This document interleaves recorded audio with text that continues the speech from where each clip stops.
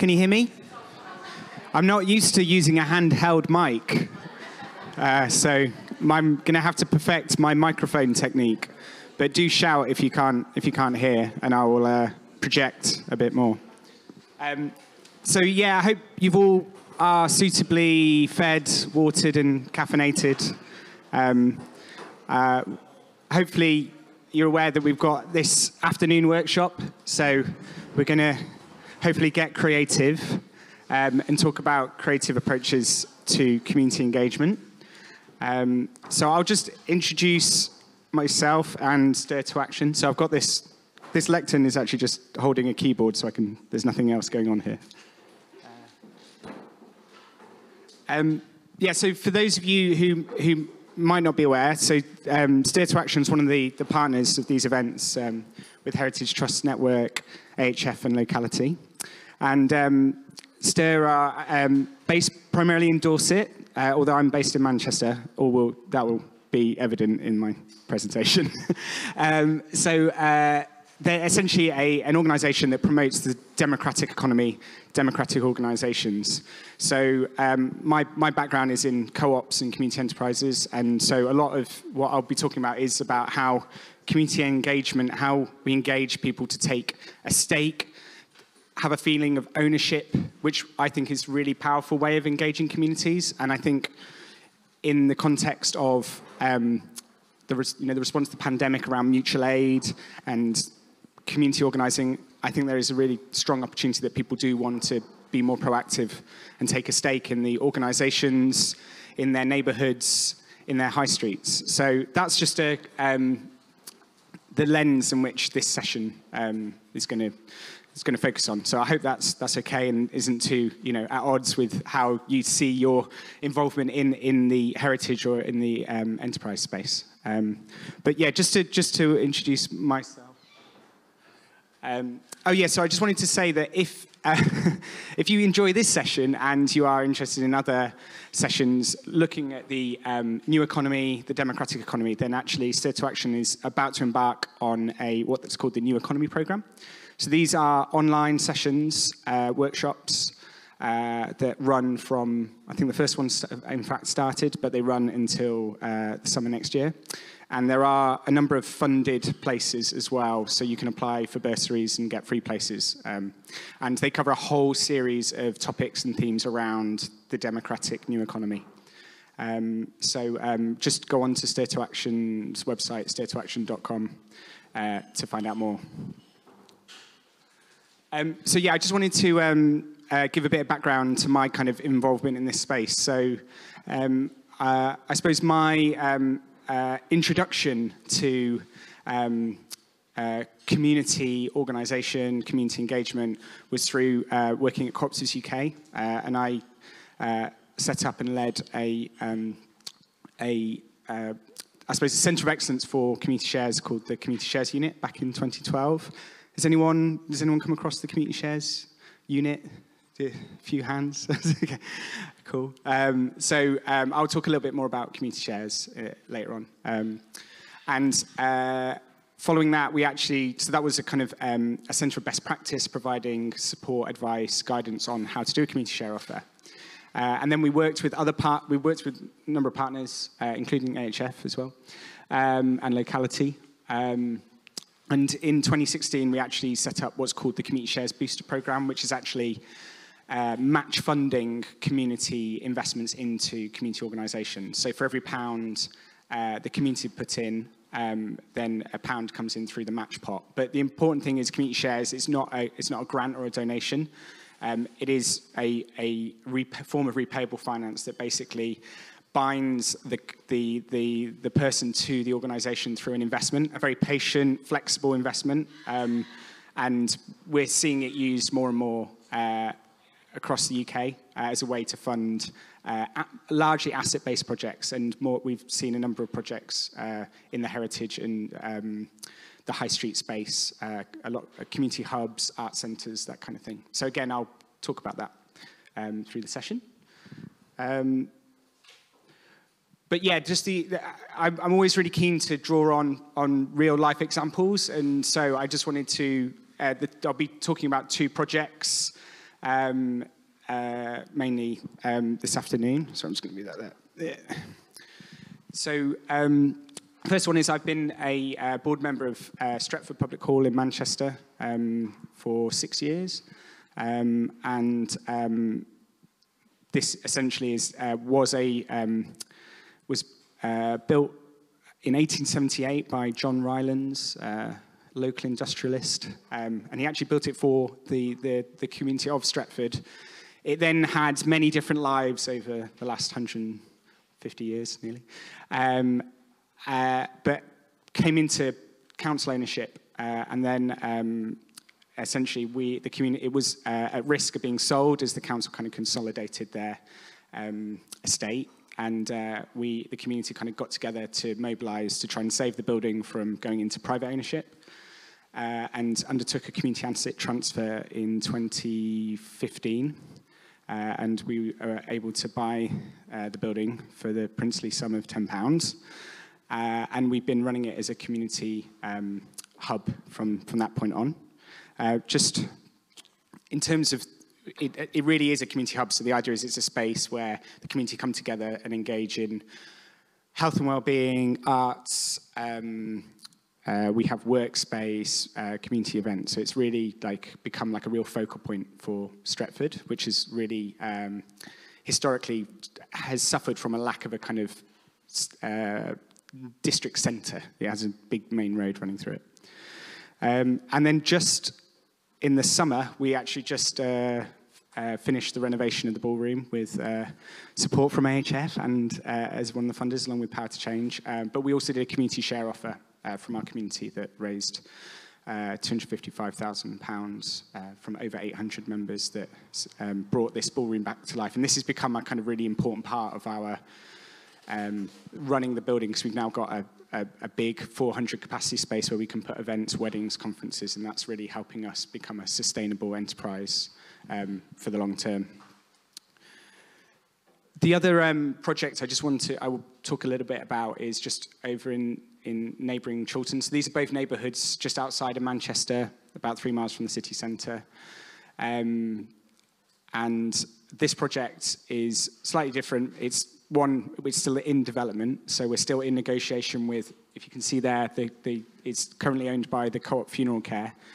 But actually it's a former cinema that actually played host to the first ever Bee Gees performance when they were, they were actually at that point known as the Rattlesnakes. I think they had like a combined age of about 30. They were very young. The idea here is the Co-op are selling the building, and as a community group, as a land trust, we're trying to renegotiation to purchase it and turn it into a community-owned food hall with a residential space. We're working with a development partner, so the idea here is it's the community working in conjunction with a developer. It's a big project, I think probably sort of £10 million capital project. And we're kind of waiting every day to kind of get the green light from the Co-op, and the idea is we'll be doing a community share offer to raise some of the funds that will go towards this project. So I'll talk a bit about my experience around community engagement during on these projects, because again, I just feel like it's good to have the theory, but actually understanding how it works in practice is hopefully helpful as well. So yeah, I'm sorry there's a very strong Manchester bent to this afternoon. I apologise, but as Mancunians, we generally don't apologise about that. So, but I will this time. So I suppose the first thing that I just want to talk about around community engagement, and I think the thing that drives any project is the idea of you need to understand what your community purpose that underpins what you're doing, because you can have you can undertake a whole manner of community engagement activities, but if you don't really understand what the community are mobilizing around, then it's actually quite hard to win sort of the hearts and minds of your community. And so the work we've done around, because thinking about community cooperatives and how do you get people to want to become members and investors of community organisations, we start with this idea of, well, what is the community purpose? And we started to break that down, and actually it has different nuances, and it's sometimes useful to think about those nuances, because that can help your messaging and help how you kind of go out and sell the vision, sell the idea to your community. So we have this kind of overriding community purpose. So why do we do it? Why do we want to see this thing happen in reality, whether that's taking over a cinema or a theatre or a shop or a pub or a football club, or there's something that is a reason why we do it. But that's often what underpins that is this idea of an identity. So some of that's driven by how the community think of themselves. So with Stretford Public Hall, it's all about being from Stretford and basically thinking we're in the north part of Trafford, which is quite an affluent borough, but it's quite a mixed pockets of deprivation. And there was a view that in Stretford that we got ignored by big, glossy regeneration schemes. So there's a kind of strong kind of identity. But then often it's not just an identity that's around career. It's about what you do with that. So it's about what's the kind of activity that comes with that identity. And it should say with the identity, sometimes it is geographical. So it's people from a certain place, but sometimes it can be a community interest that brings people together. So they might be geographically distributed, but they have a shared passion. And some examples that I've seen that very clearly is in community energy. So you'd often get community energy projects that will have often maybe quite a small, modest local membership, but they've got a broader membership from across the country because their interest is in promoting renewable energy, community energy. I think from a heritage, we've seen it quite a lot in heritage railway projects that have brought together members and investors from across the country because they have an interest in bringing back railway. Rather than, they might not have much of a link or connection to that place, but it's the interest. And then obviously with buildings, often there is the building itself, and that what we're doing is we're bringing this building back to life. So when thinking about community engagement, I think it's quite useful to just use this framework to just go through this. And I was actually going to, because it's a workshop, there is some audience participation, if you can bear it just a little bit. So I was just going to ask if you just want to chat to your immediate neighbour or in a group. I was just going to get you just very quickly, 1-2 minutes, just to think about a project that you're involved in and just break it down into these, I suppose, categorizations. So why are you doing it? Who the community is? What is the task? Are there any geographic boundaries or key assets that drive it? So if I just give you 1 to 2 minutes just to chat in your kind of, either in your groups, sort of, I know you've made kind of informal tables, or just your neighbour, just to get us kind of a bit of audience participation going, if that's okay.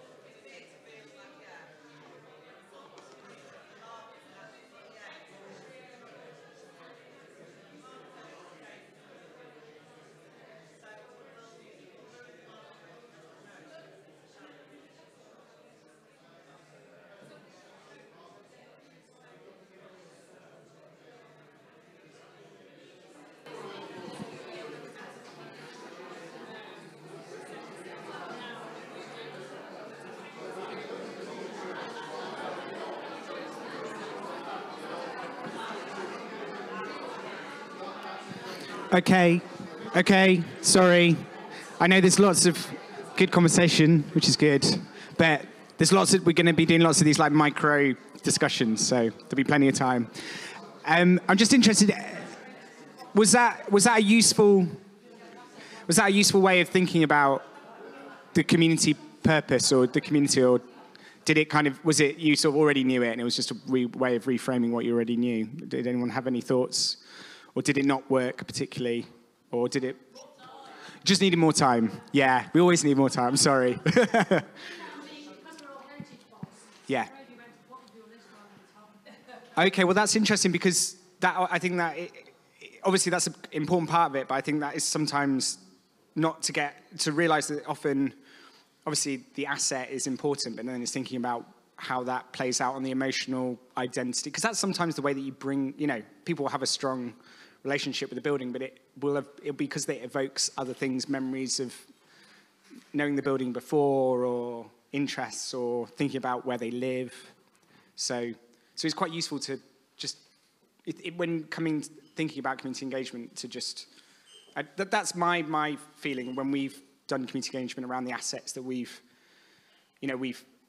got people to talk about their experiences of the hall when they were the Stretford Public Hall, because it was used for kind of community events, and what it's like to be living in Stretford and what's good about it. And so, but yeah, I totally agree that it is, naturally, and especially in this audience, it's always going to be a key feature. I was very interested. Ian was just getting on the key asset. He listed his first key asset as the people, and I thought that was nice. I know you mean in this context the building, Yeah. right? And we all know we need the building, but actually recognizing that the people are assets is very important as well. And obviously when we'll come on to why are we doing community engagement, and actually we want to get people involved on the journey and benefit from all the amazing things that people can bring: time, energy, enthusiasm, skills, investment. So yeah, absolutely, it's really important. So okay, sorry to move us on, but we'll speak again. Anyway, so the next bit I'm going to just talk about is about how sort of groups come together, and I don't know if anyone's seen that video. It's at like a music festival in Canada, and one person starts dancing slightly, very, very confidently and flamboyantly, and he's just on his own, and he's just dancing, and then suddenly another person joins him, and then a few more. And that is a bit what community engagement is like, is you're just dancing in a field on your own, and you're just hoping that people will come and join you. And it's, I think it's important to sort of realize that is essentially what we're trying to do, is we're trying to get people to believe in the same thing that we believe in, that we think is a good thing, and how we bring people together. So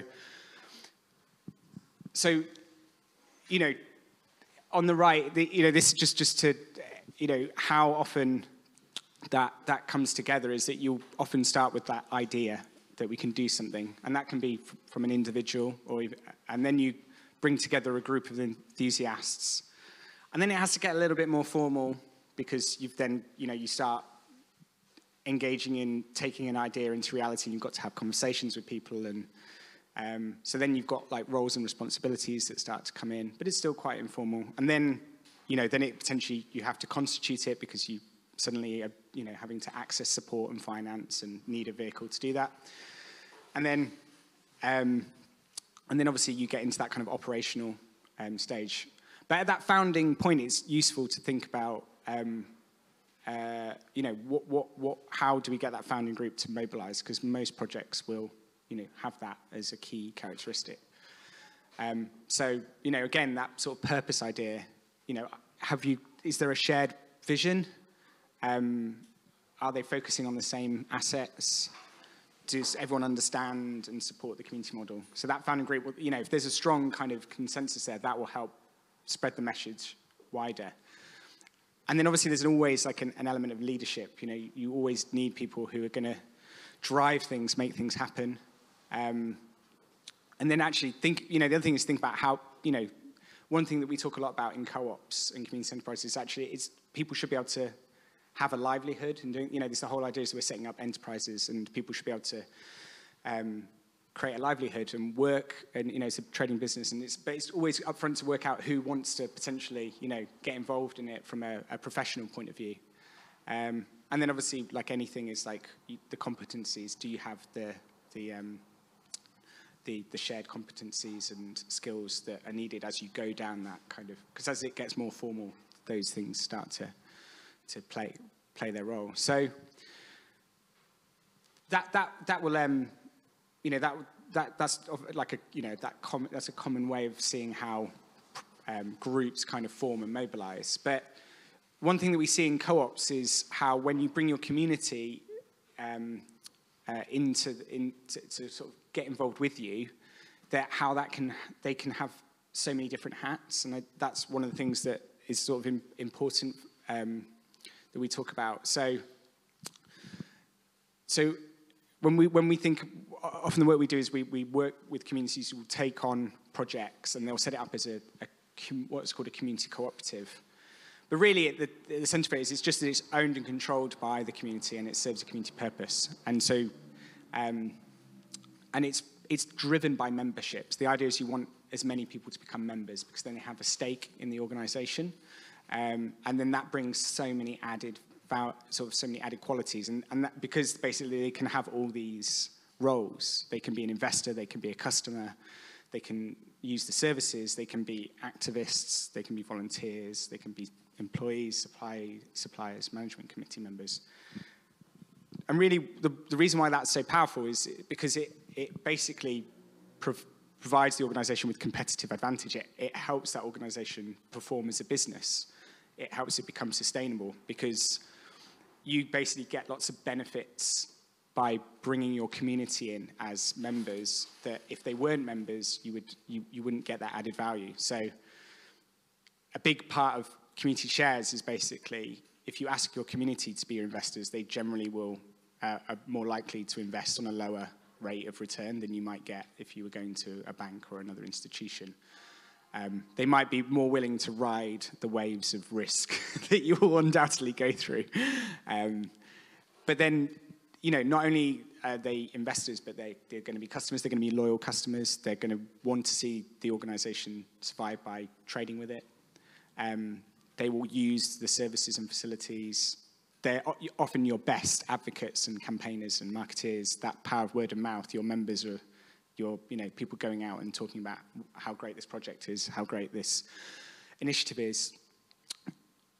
Another really powerful thing is that there's been quite a lot of research that says that actually community organisations benefit from higher levels of volunteering, which then reduces often the operational costs of the organisation because you've got more people who are willing to put their time in. Now, there are obviously some ethical dilemmas around, how much should you be relying on volunteer effort rather than paid roles. But there is a sort of fundamental kind of view that actually by giving people a stake, they're more likely to want to give up their time. And then equally, suppliers that you use may give more favourable rates, and you'll be able to access the skills, and you'll need at the management committee sort of board level by sort of allowing your members to participate in that way. So I just wanted to, some of these projects you might be familiar with, but these are just a few that I just wanted to flag as being kind of community cooperatives that have used that model. So Calder Valley CLT in Hebden Bridge and Todmorden, they've recently just done a share offer for Fielden Hall. There's Jubilee Pool down in Penzance in Cornwall that have the first community-owned Lido. But if anyone knows of another community-owned Lido, let me know. There's South Gen in Southwold in Sussex that have taken over an old hospital, and that's now a community hub and housing development, and then Warwick Bridge Cornmill in Cumbria. So these are examples where they've brought these assets back to life, built a membership, and kind of raised investment, and ultimately they recognise that they built a more sustainable business model on the basis that they'll have strong engagement with their members. So I'm just going to talk a bit about that's kind of where possibly organizations want to get to, but what are the steps to get there? So I'm just going to talk about community building as a kind of methodology. And we have this kind of pyramid that we think about when we're thinking about community building. So at the bottom rung of the pyramid, you've got your community, this amorphous kind of group of people that live or are going to be kind of rubbing up against the project or the initiative that you're involved in.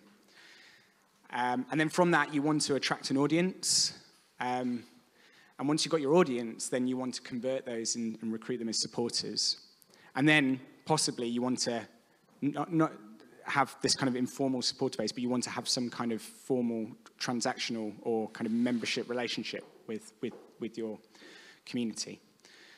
And basically, these are kind of steps that it's worth getting to the top where you've got a group of very active members. You can't go straight there. There is a step-by-step process to build that kind of ladder of engagement, which some of you may have come across, of kind of moving people on and getting them more interested and involved. So with all these things, it's always quite useful to just think about what your target community is. So who is it that you're interested in getting involved, and who do you want to kind of win the hearts and minds of, basically? And quite often it's about not understanding the scale of the community, but also the characteristics, so the demographic features of that community. And that will help you kind of understand understanding the community at large will help you then think about how do we build an audience from that community. So we did a bit of work around just thinking about community, enterprise, and scale that I just was going to share. So again, this is based on a lot of the community cooperatives we've supported, and seeing that they kind of operate at different scales, and different business models often work more effectively at different scales. So it was we looked at number of households, and based on that, so the idea of a level 1 community would be anywhere up to 2,500 households. That would often be like a village or a parish or a neighbourhood, quite a tightly bound, relatively small geography. Then we had a level 2 community, which was more your towns and districts, up to 25,000 households, and then your cities, and then your kind of regions. And we did a bit of research into the kinds of enterprises and models that kind of correlate with those, to think about it when you're thinking about how big your community possibly is around the project you're doing. So I don't know if you can read that, it's quite small, but basically there was a number of amenities that you would find at that kind of level 1. So shops and pubs, taxi services, so like retail, and the characteristics there often are that you've got the community itself is quite unitary, so it's got quite clear boundaries. Most people will recognize each other. There's quite strong social capital, and most people use the same services. As you get into that bigger connovation, then other services and sort of work at that level. So primary schools, GP practices, football clubs. And again, that's where you have more pluralistic identities. So suddenly you're engaging with different tribes rather than potentially one tribe. And so then that changes how you might think about your community engagement, because it might be that you can't just have, if you're trying to engage a community at that scale, you might have to think more about your messaging, not just have one sort of message. And then obviously as you get a bigger, you're going to have more diverse identities and more structural inequalities, and how you navigate that with your community engagement. So some of this is quite obvious, but what we found is that basically some community services need to be delivered at a larger scale. So renewable energy, even affordable housing now, there seems to be a view that you've got to engage a wider community and have a wider kind of base to interact with it than, say, something like a shop or a pub. And then there's certain community services that can only find scale at larger communities because of there's that kind of strong community of interest. So actually, if you couldn't just focus, say, bringing back a heritage railway just on the location that it's located in, you'd have to go out because it's maybe a more niche interest.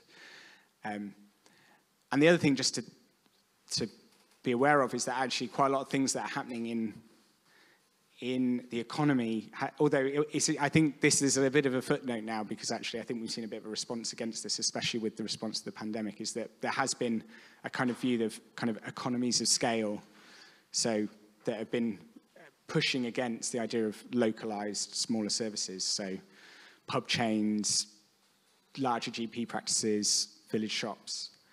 I think helpfully actually there's been a bit of a counter to that, and people are now realizing the value of having more independent, locally orientated businesses and services.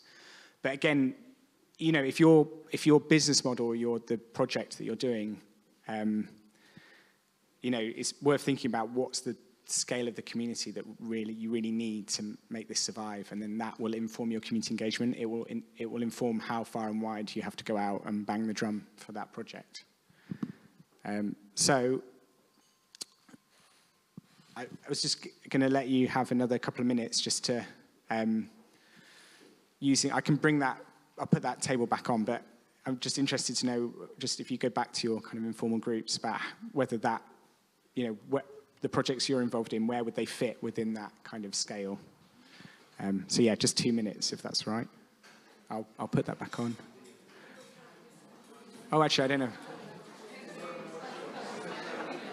I can't actually go back, so you'll just have to remember it.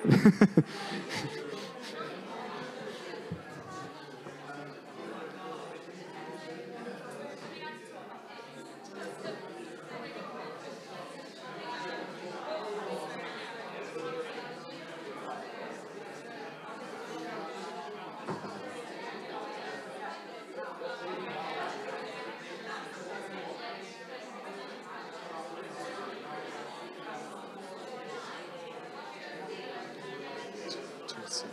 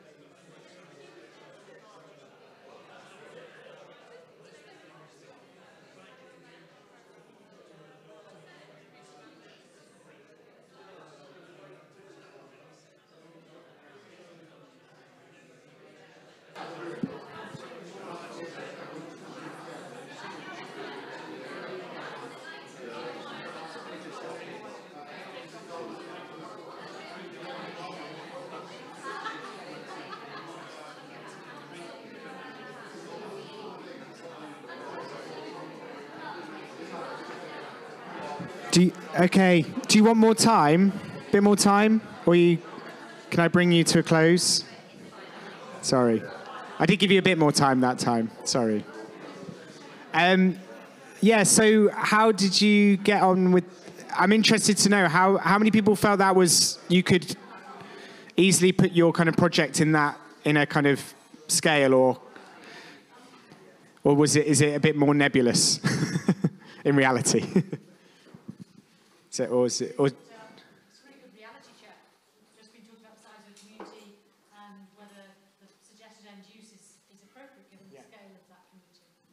and did you get the impression it probably was, or is it you feel that there might be Oh, okay, of course. Yeah. I mean, I should say that in a way, I don't think anything's like... There's not an existential problem that if you have a project that you feel the community, like, it is not...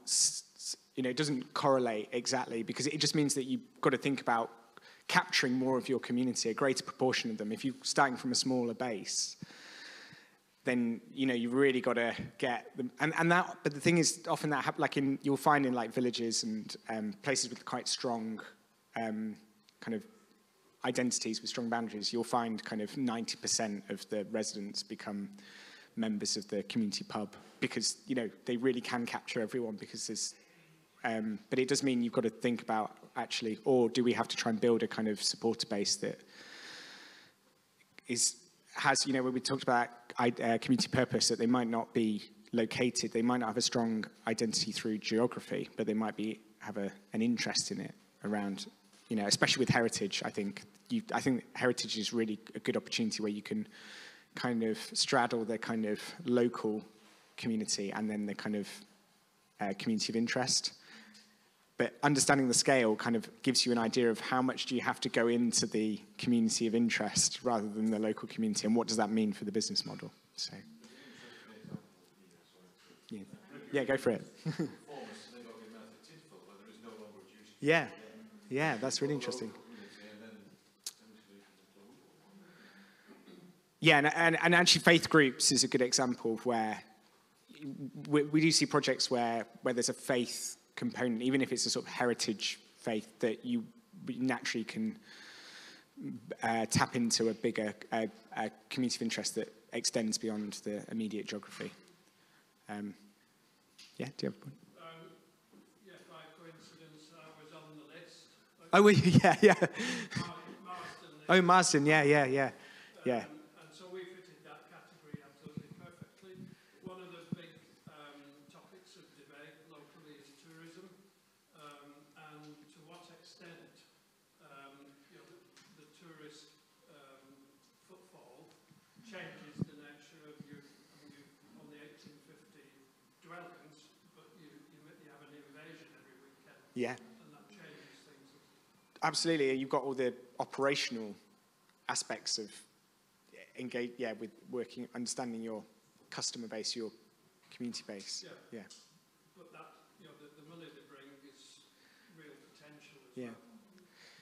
I think the other thing. Oh, sorry. I was going to say, it's a really interesting question, the extent to which you can think of people who are outside of your community as temporarily joining your community from a business model standpoint. They're all targets. Yeah.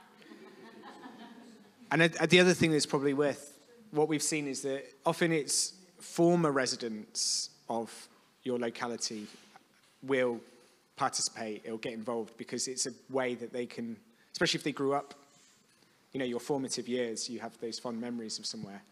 So often you find that when we've looked at our kind of, at Stretford Public Hall, when we looked at our kind of map of investors and members, like we've got obviously 80% in Stretford, but this 20% are quite far and wide, but most of them are like, I grew up in Stretford, or my nan lived in Stretford, and that. So there's also that element as well, that it's not just your kind of present residents and households, it's those that have a connection. So hopefully that gave you a kind of, that's the starting point, thinking about the scale and the sort of nature of the community. And then, so once you've done that, oh, hang on, I'm going the wrong way now. How have I done that? I might need some technical assistance. Oh, wait, I think it's going in the right direction. There we go. It just got confused. That's okay.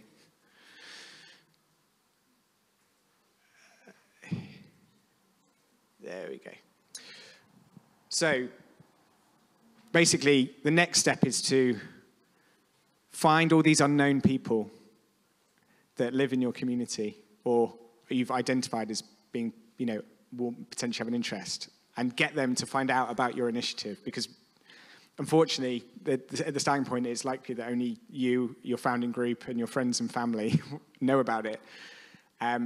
So that you've got to try and build an audience. So that's basically get people to know about you and your project. And that usually happens from people seeing something, reading something, hearing something, or witnessing something.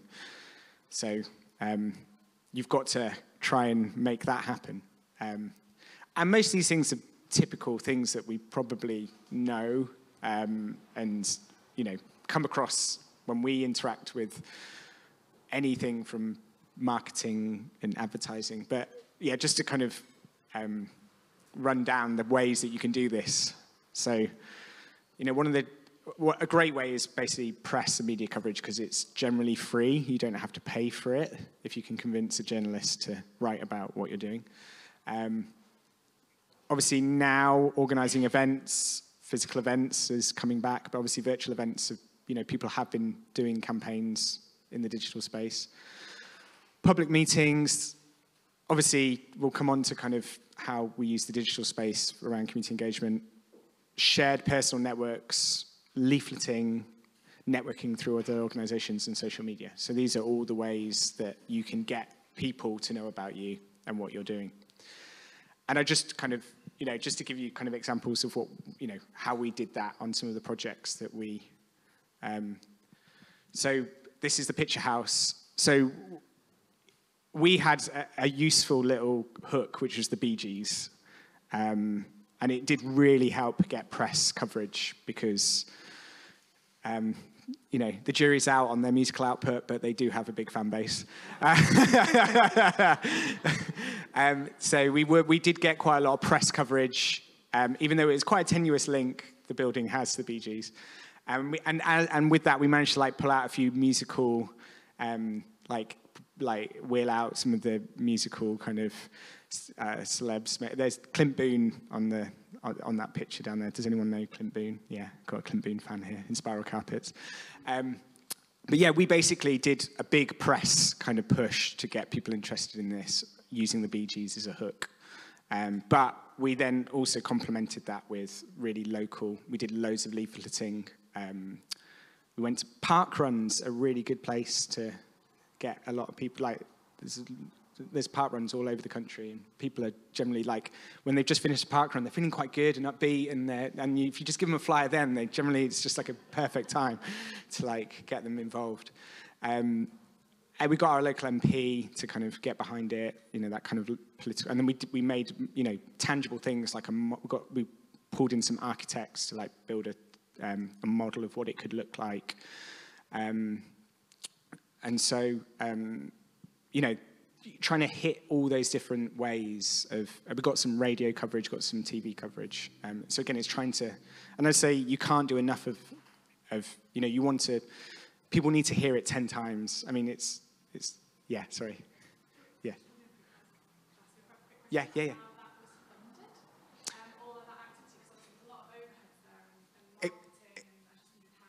Yeah, exactly. So most of it was volunteer. It was just volunteer driven, but and getting the architects to just convincing the local architects to just do it pro bono. But we did have a couple of small grants. The Community Land Trust, we had a grant from the National Community Land Trust Network around community engagement of schemes. So yeah, having it. But I would say you don't need a lot. I think we had $1 or $2 grand, and that just printed the flyers, and then everything else was just mobilizing volunteers, and like I say, the press was free, so that just. But yeah, and actually, if you need to kind of sometimes doing a small crowdfund or donation drive to get a bit that you bring people in, get a bit of funding, get people to, and then you've got some resources to do some of that engagement. Yeah, that's true. Yeah, exactly. And then equally, Stretford Public Hall was similar. We did a lot of street-based leafleting. So this was at the point where we were trying to campaign to save the building and basically get an opportunity to engage with the council around the asset transfer. So again, photo calls. Again, buildings really help. You can get in front of them and you know, and they're kind of, you know, they're photogenic in whatever, you know, irrespective of the condition they're in, they're sort of photogenic. Curiously, though, your before photograph has got blue sky. Yeah, we really need to choose the after. Wet day, and then after. Yeah, I know. I did actually have a sunny one, but that one was more dramatic. I went for the cloudy one. And also that's more typical of a Manchester day. So, but yeah, you're right. Sunny, getting nice sunny shots is probably better. No, I'm saying the opposite. Oh, sorry. Before, at the start of your campaign, you need the picture of how desperate, That's right. desperate it looks. I see. The rain clouds and all this. Yeah, yeah. Well, that's quite, it's like the before and after, often they have like a grainy kind of, yeah. So yeah, using all the techniques of cutthroat marketers is definitely useful. Yeah, I mean, so once you've done this campaign and you're basically trying to get people you don't know to know about you, the next step is to know about them, because it's all well and good that they know about you, but at some point you're going to have to go back to those people that know about you to ask them for things, volunteer, become supporters. And so you've got to capture information about them. And basically, you know, it's just thinking about all those activities you do. How are you going to get information about those people that are potentially supporters? Because that's how you go from an audience, a sympathetic or audience, to supporters, because you can contact them, and they've been willing to give you their contact details, which implicitly means, unless you've really like put them in a corner and strung up them to do it, they probably are supportive of what you're doing. They're a supporter. So, you know, all these things are fairly, common sense, but it's just, we forget all the time, like, oh, we haven't got any forms to capture email addresses, you know, and it's so important because that might be the only time you get with them and then they're gone. So, you know, every moment you can to capture people's information. And obviously, there's all the GDPR kind of things around policies but someone told me about this, that actually, yes, you have to be mindful of, you know, getting people's consent. But actually, the likelihood is that because this is a community-driven thing, like people are, you know, I wouldn't say you have to be too fearful of the GDPR implications, because you're not selling trainers or diet pills or, you know, people understand that you're, you know, this is something that's coming from a community position. So I don't know if this should be, but my view is, you know, don't get wound up or tangled up with thinking about GDPR. Like, if people are voluntarily giving their information to you, then they've consented and they're not going to mind if you then contact them around this campaign. I don't know if anyone shares that experience, but that's my view, is that it's generally okay. That's true, yeah, and I totally understand. Depending on the environment you're working in, that can be more bound up with protocols. So one of the things I just wanted to say that I've been very wary of working on these campaigns is that the use of technology, and how obviously now so many people are becoming supporters through social media, liking follows and all this contact information coming in from all different angles. And suddenly you have, like, you know, bits of sign-up sheets here and likes there, and there's a view that if you want to really, like, manage that effectively, is to get to what's called single source of truth. So you've got one place where all your data is going in. You've got all your contact details, information about them, what they're, you know, if they've identified, what action they've taken. And so one of my big kind of encouragements is to have some kind of database CRM system, even at the beginning, even if it's just really quite rudimentary, because it is so helpful then to then plot the next steps. And I just wanted to show you an example of what we kind of crafted together in a, like, it wasn't particularly like the most smoothest, system that we got, but we did put together a kind of rudimentary system for making sure that we captured all the right information around the picture house. So the thing with the picture house is we knew that we wanted people not only to say that they wanted to see this building saved and turned into a kind of community space, but we knew that we were going to at some point need to ask them for some funding. So we actually did a pledging campaign. That was our main call to action. We weren't actually taking anyone's funding because it was still very uncertain about whether we'd get the chance to take the building on. But we thought that it was a really good idea to just get people's pledges. So basically, we had lots of entry points where we had flyers and the media and word of mouth, but we were basically pushing everyone to our website, which had a pledge form on it. And then we were basically getting people to pledge on that, and then we've been, which we just used a little form tool. There's lots available free, some of them free.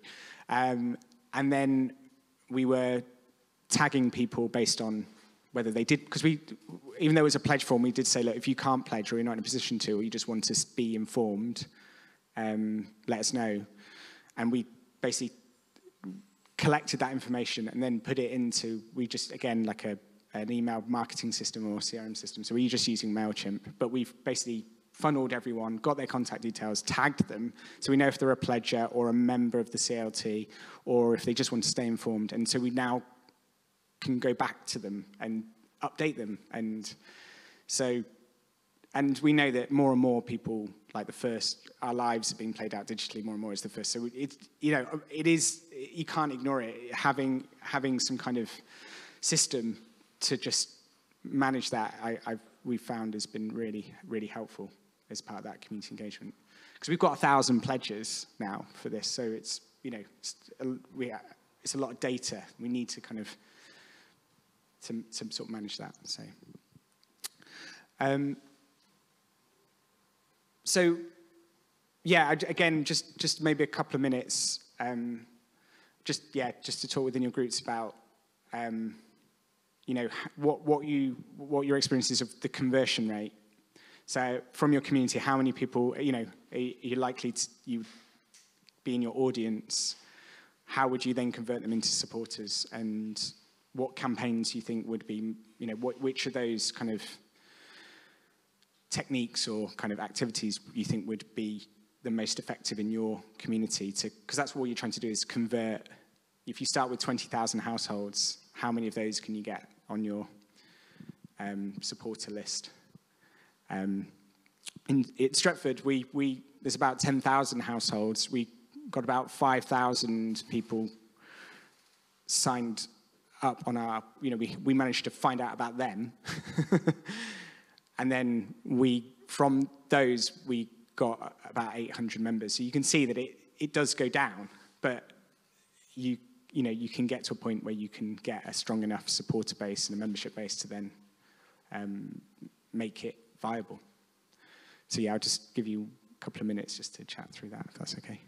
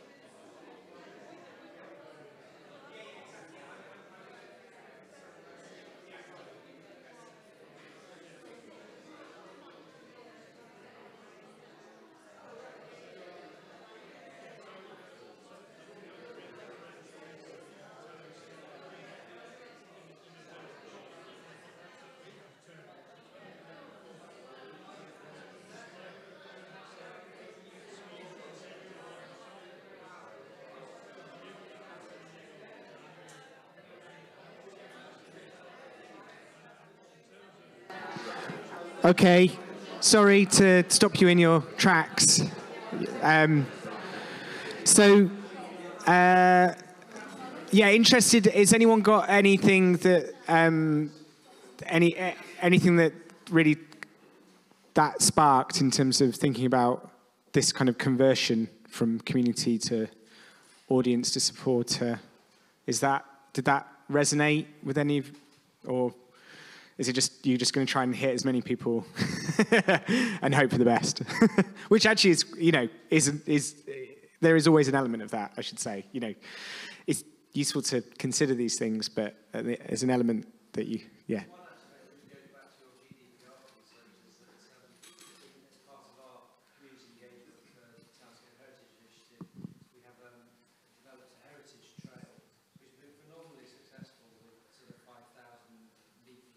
Yeah. Or whatever. The downloads are fine. The leaflets less so because we don't necessarily capture them on a web page. And equally, they're having great success because they're given out as part of the entry package to the Old Hall, which is run by English Heritage. But I doubt very much whether we'll get the data from English Heritage as to who's just signed up to go around the Old Hall. But it's just a thought as to how we might encourage people or incentivize people to log. Yeah, but I mean, and again, I think it's, that's the thing. You've got to remember that the flight that's getting people to find out about the Heritage Trail and what you're doing. So that is really a great. You can't kind of like write that off as an important way, but it's then thinking about how do we then get to know those people, and and then it's just like you say, finding the right method to try and capture people's details. Yeah. English Heritage working for us. We've had radio bulletins that have been hugely successful. We've noticed peaks of downloads of the trail after radio interventions and social media. Yeah. So it's a comprehensive approach. And that's the thing that we found is that everyone thinks like the conventional media is dying and but we found that actually media, local, regional, even national media is one of the most powerful ways. And that's not because, people, it's so persuasive. It's more that people get that it really builds a sense of pride and that something they know about is in the media.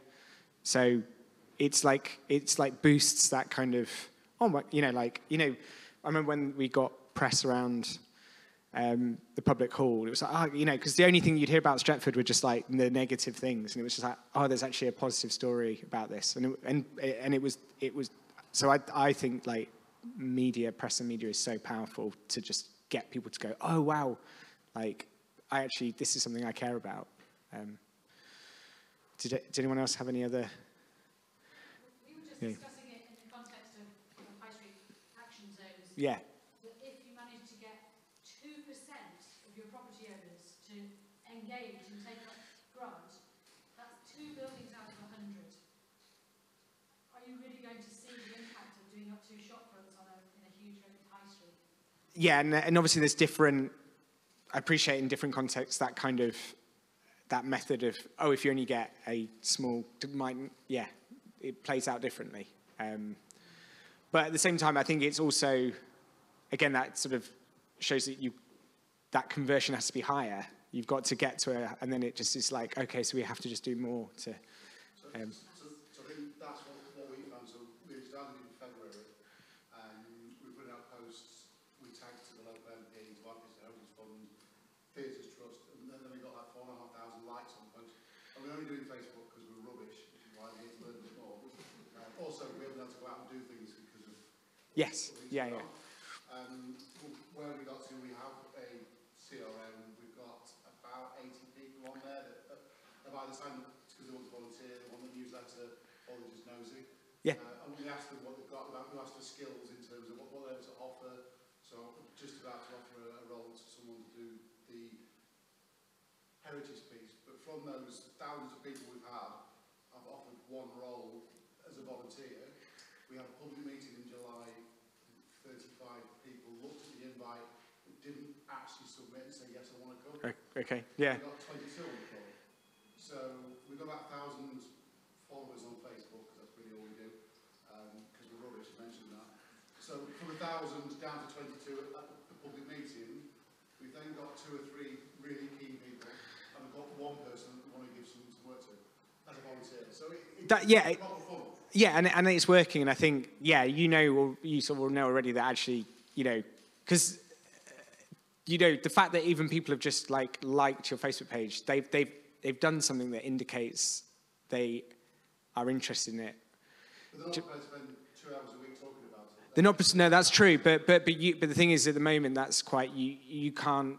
They're still quite amorphous. So you know, the idea is just trying different techniques. Just get a little bit. You know, if you can get their email address, then you know that email marketing, which is often one of the most powerful ways of. And then so it's those steps to just. I think it's once you've got their contact details I feel is a big step. If they're willing to give you, say, I'm willing for you to. But also the why. Yeah. What you said. So Yeah. I know why they're doing this because they want to offer. Yeah. Paint the building. Yeah. It's not been over for 80 years. Yeah. You need paint. It needs more than Yeah. that. So, but we know why they've signed up. It was important to us. Yeah, and exactly and getting that understanding of what's driving people and in the beginning, you know, getting as many people, like the volunteer aspect is massive because obviously that development phase is really hard to get funding. So as much kind of pro bono volunteer effort is definitely powerful. So, yeah.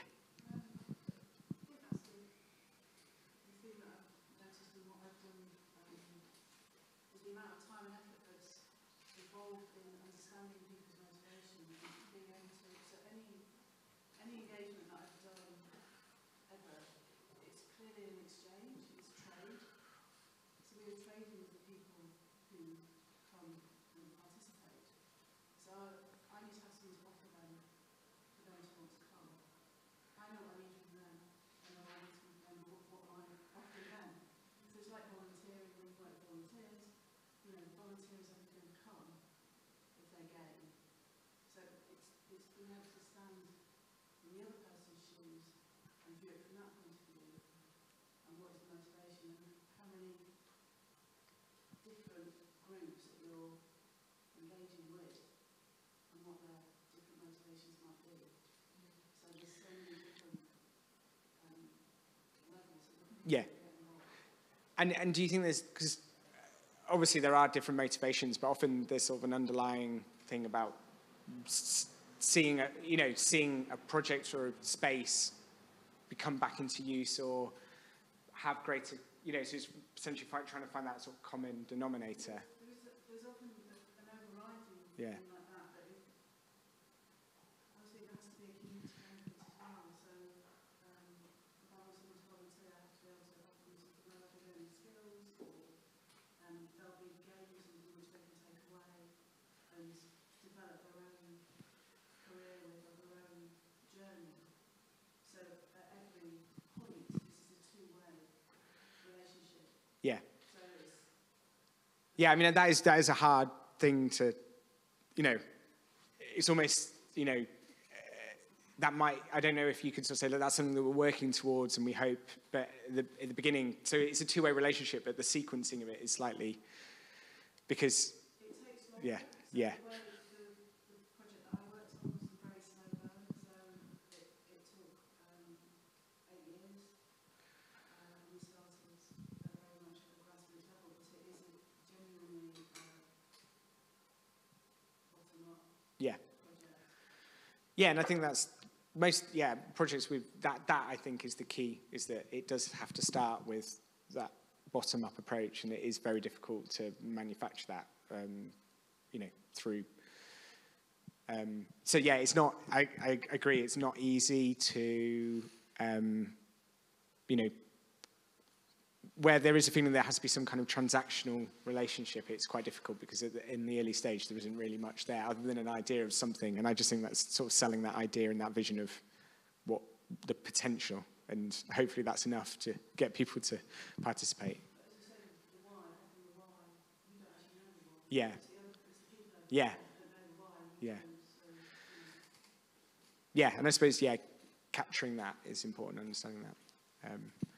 Okay, so I was going to just take like a 5-minute break, 'cause because basically this first bit is, I suppose, more around community engagement in the development stage of getting a project up and running. But then I was going to talk a little bit about community engagement within a kind of active project and how a project or a venture kind of continues to engage and how that kind of links into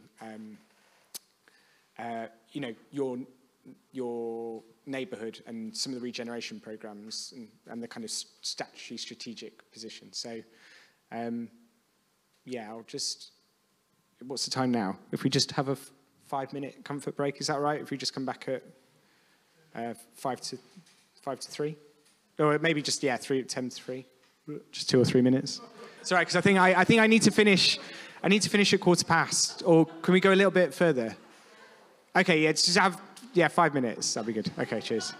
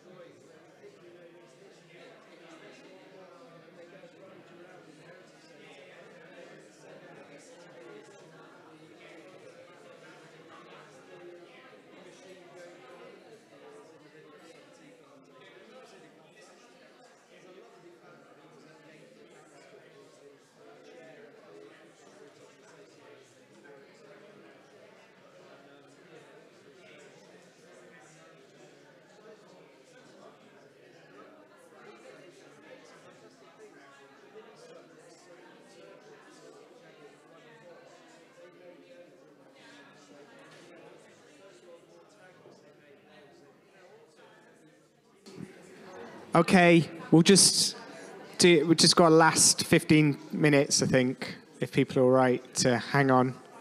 Doing very well, everyone. Sorry? It is Friday, and Friday afternoon. Okay, so, I was just going to talk about, obviously the first bit was about, hopefully, the idea of how you engage community in that development stage where you're trying to get a project or a venture up and running. But there is, I think, quite a different approach and a sort of different sensibility around community engagement once you're kind of up and running and then you're having to then engage with other parts of your community or local authorities or different agencies. So I just was going to talk a little bit about our experience of that kind of community engagement once you're kind of up and running.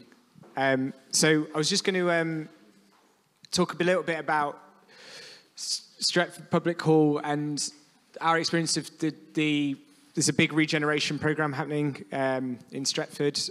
It's being delivered by the local authority, Trafford Council, in partnership with Bruntwood. Is anyone from Bruntwood here? or Trafford Council, for that matter. And so this has been really interesting for us because we're just here. And then we have this old shopping centre that's all being reconfigured and different parts. And suddenly we're kind of engaging now within, a lot of our initial efforts and attention was about saving the building and very much focused on the building and less on how we correspond. Although that obviously happens informally, but now we're really kind of integrated into this wider placemaking and regeneration in Stretford. And one of the main reasons is because we've got this really, this main road that runs right through Stretford and then another big road. So we're quite cut off, but there's sort of an opportunity. This is going to be a reconfigured kind of district centre with new shopping street, housing. And so we're really interested now about how the hall, how we speak to this and how as a community space, how we kind of form part of this master plan. And what's quite interesting is at the same time that we've been kind of engaged in this, we've also been thinking about the building and how we can expand, because we've got positively, we've got lots of people who want to use the space, and we really need to kind of expand if we can. And we've got a basement that's kind of being underutilized. Basically, we really start with the basement. We've got this kind of cavernous basement it's dry, but it's other than that, it's like you wouldn't want to spend too much time down there, basically. But it's a really large footprint, and we've got the opportunity to do something quite exciting. So we started out doing a kind of consultation with the community. So we did like an open day, and we had, you can't really see, but we sort of asked people to put stickers on the kinds of things they would like to see in the basement. And basically we got kind of the main kind of interest was around like live music, theatre, kind of music studio, so sort of space. So we've now been kind of, yeah. Did you pose those 12 options to the community? That's right. We did also. It was loaded to a degree, but we also had space for people to put other ideas. And you knew those were physically feasible, possible? Not beyond. Yeah, not. We weren't sure. I mean, we then, based on this, we have now our architects, and we are looking at the viability, and we're doing some economic viability. So we kind of almost said, look, this is what the community wants. We hadn't done any real feasibility testing. We've sort of then passed that to look at how should that inform the space. And so basically, this is our kind of bold plan. We've done some options. And it's weird because obviously you can't see, this is not the basement, but this allows us, one, to provide, because one of the main problems with the basement is we have no access to it. It's very bad access. We've just got a small walkway. So this, basically, the idea is that we can have access from the rear. They can come in and just vastly improve the access. But the other thing is we've got this opportunity to kind of, at the same time, do something bold with the, because just over the road we've got this whole master plan, we've got this whole reworking of the district centre, and we have this kind of pocket parks. The idea is we can expand out and link into the sort of regeneration of Stretford and have this exhibition space, because there's a subway here and we're using it just as like a white wall of the subway that we're just using as like a informal exhibition space, getting the community to do murals and things. And we thought actually we could have a formal kind of exhibition space. And yeah, so this is sort of the idea of how we're now trying to, and we're working with the council and working with Bruntwood to make sure that their plans align with our plans, because there's going to be elements of what they're doing that's going to impact on this. And equally, you know, they can see that we've, you know, as the main community centre in Stretford, that, you know, we're an important part of the future of Stretford, basically. So,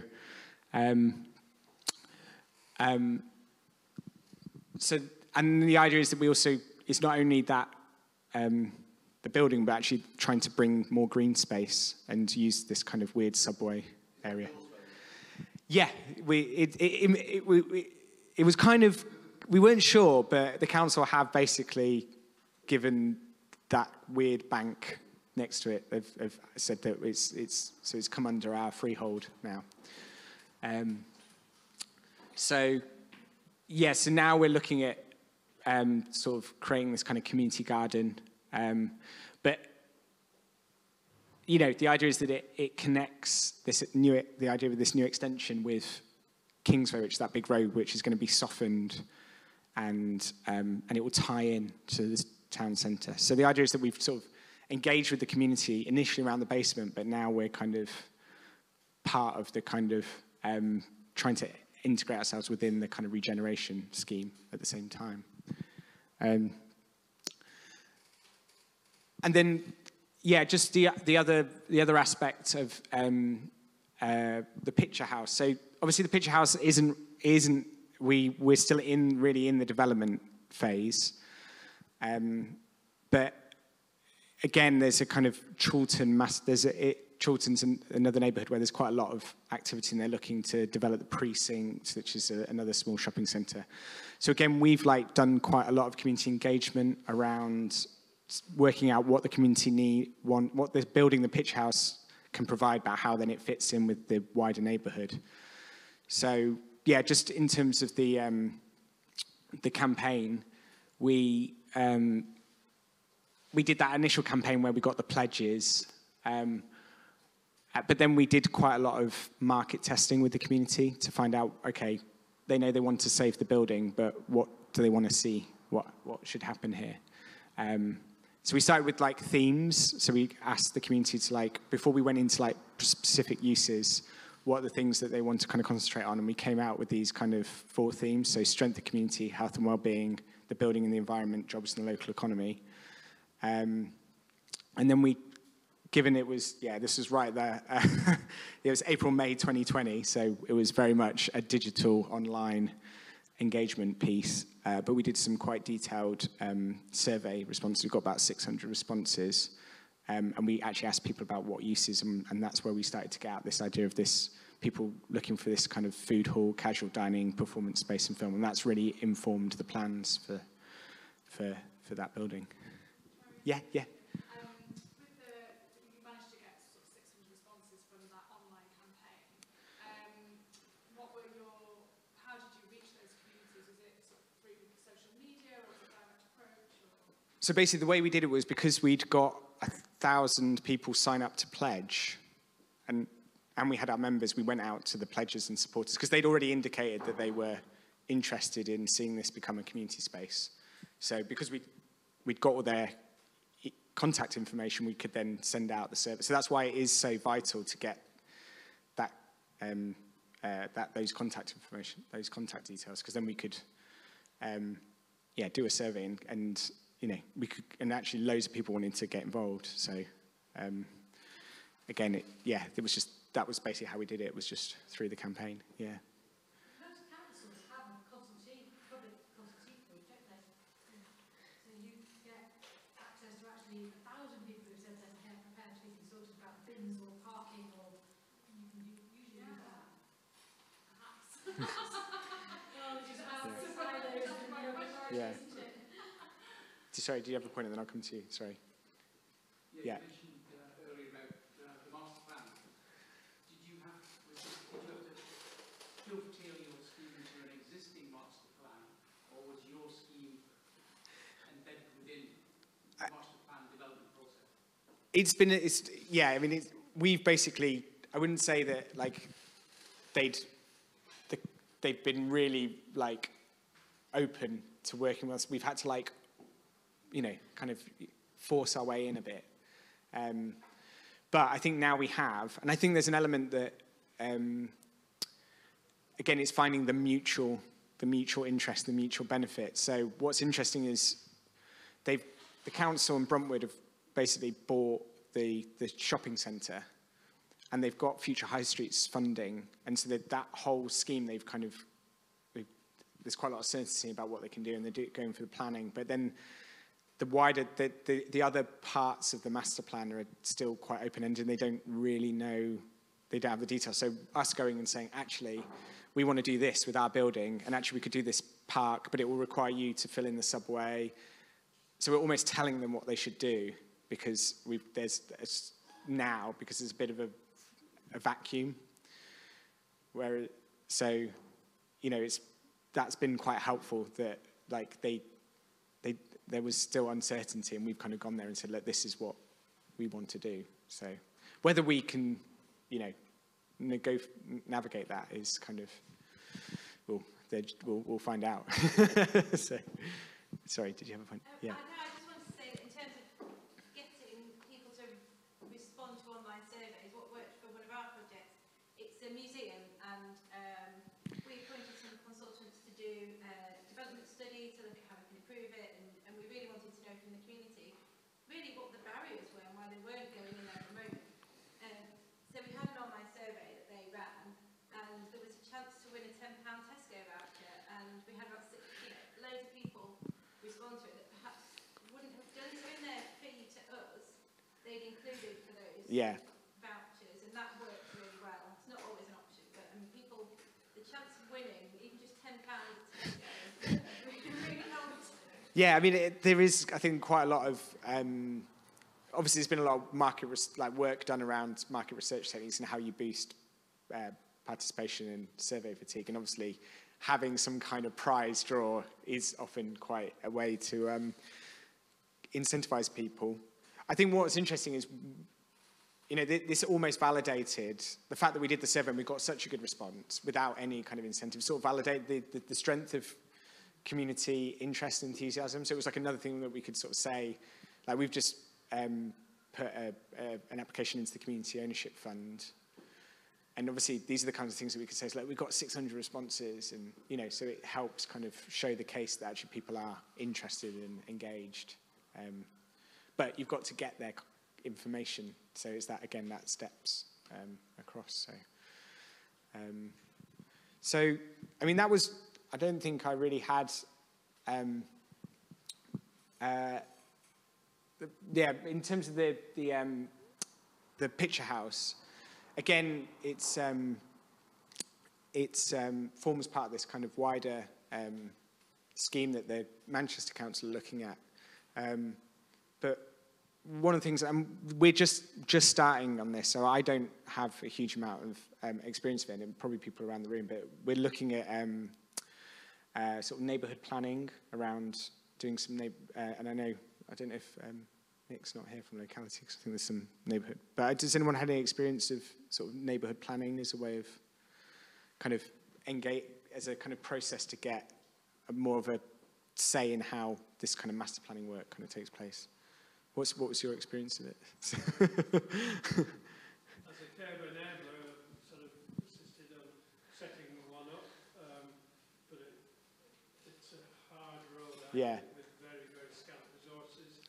A rather cynical view from my point of view is that this government's cheap way of doing what was done by consultants by the previous government. So it's very much on the cheap and a huge burden for the public, sorry, for the community Yeah. activists that take it on. That's definitely what we're, obviously as we're, the CLT is a small organisation, we've got a tiny bit of funding. I don't know if we'll go through the formal neighbourhood planning process, but at least take some of those, the disciplines of how it works to help give basically get more involved in the kind of... Absolutely need the local authority on the same side Yeah. as you. If you're in any way at odds with them, you'll just Yeah. swallow up all of your time and effort fighting them rather than working together. Yeah. Sorry, yeah. Well, I was just going to mention, I wasn't personally working on the project, but my old organisation leads a creative and sort of arts council within NPO. Okay. We're leading on a neighbourhood plan for the borough just outside the city centre, which is about to sort of be swept by gentrification. Yeah, is what are they called? East Street Arts, that's it. Yeah, yeah. I went to visit them at the locality conference a few years ago. Oh, great. Yeah. They're a really great organisation. Yeah. So I don't know if it's worth connecting Yeah. using culture as a tool to, there's a very diverse community there, and obviously English isn't the first language and stuff like that. So using culture as a vehicle to engaging the local community and the neighbourhood board was a really fascinating process and a very long one that they're still Yeah. doing now. I mean, I think the thing from this side is, again, I think the lever of saying that we've got built a support within the community around a scheme, and then that becomes, I think, quite a strong lever. Then if there is regeneration scheme, if you're then trying to develop something within the context of something wider within the locality, is just to really demonstrate what you're doing and how you're mobilising the community. So yeah, again, this is really early days for this, so there's not really much I can kind of comment on that's useful, but again, I just wanted to sort of flag that it's a lever that we're trying to explore. Yeah, sorry, go for it. We did a neighbourhood planning exercise with one of the local councils in the West Midlands about 10 years ago, and so they were looking to redevelop a part of one of their council estates. It was part private, part council, and we modelled the estate within a computer game. Oh wow, okay, cool. We trained up people, residents of all ages, using a technique where they would just drag and drop in. Yeah. Community centres, parks, whatever. Oh, fantastic. Yeah. And engaged everybody. Yeah, I bet. Yeah. Yeah.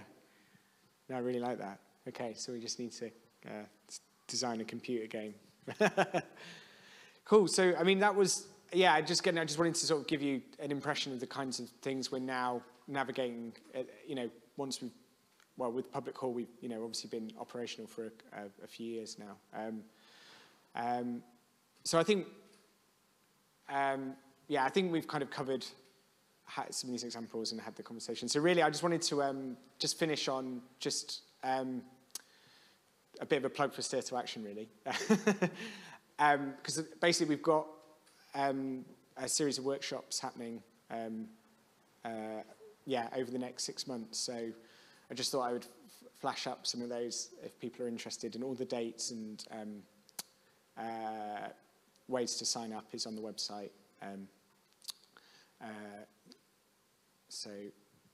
We've got ones on community shares, community food co-ops, worker co-ops, community businesses, how to get started. We've actually got a community engagement session. So if you still have an unmet need for more community engagement, advice and support, media training, and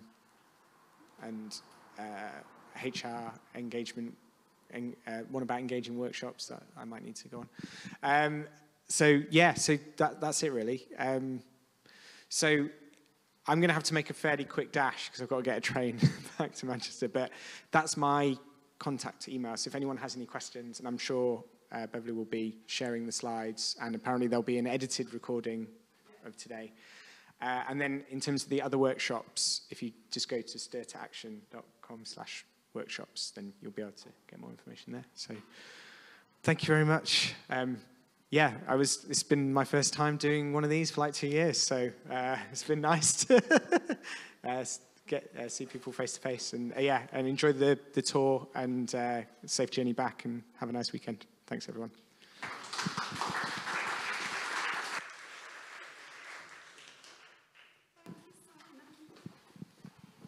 Brilliant stuff.